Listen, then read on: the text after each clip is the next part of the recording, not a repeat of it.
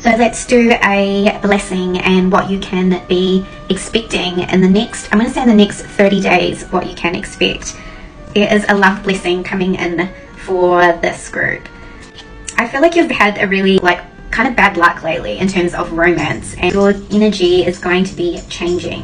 And there's something in the planets and the stars aligning as to you're meant to meet this person now. This is someone that has already been watching you on social media is what I'm getting.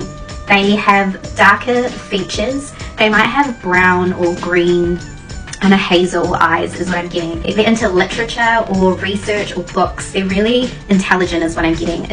They're more, yeah, they're intellectuals. They could be like a teacher or just like to read, research. Yeah, they're really intelligent. They're a very smart person. Something ended recently in your life, but you're becoming the phoenix. And I feel like when you start shining your light more, this person, that's why they're noticing you. But think about birds with this person. You might be getting symbols of birds to say that they're close and you're going to be meeting each other soon, or you're going to know who this person is through birds is what I'm getting. They're really into fitness or being healthy. I think they have a really good body as well is what I'm getting. You're going to be really attracted to this person.